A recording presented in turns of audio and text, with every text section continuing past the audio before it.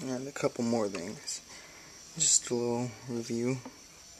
You have back here, it says SPS, and it says Smart Power Solutions. This doesn't have macro, this stupid flip, which has no image stabilization, so I can't hold it. I mean, I have very shaky hands, and now it doesn't want to balance on top of this Coke can because it's unevenly made.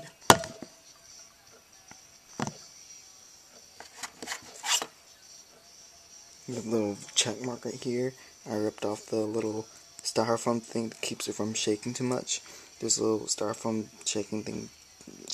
thing right there too, keep it from shaking and shocking.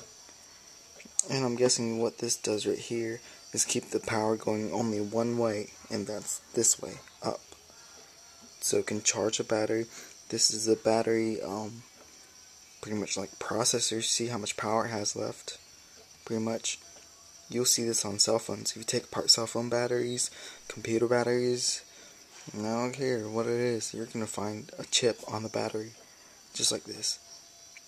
And then you have your little, where you plug in the USB part to charge or whatever you want to do. And this stopped working again. I think I shorted it this time. And yeah, I guess that's it. You have resistors, capacitors. I think this is a resistor right here. It's on the battery.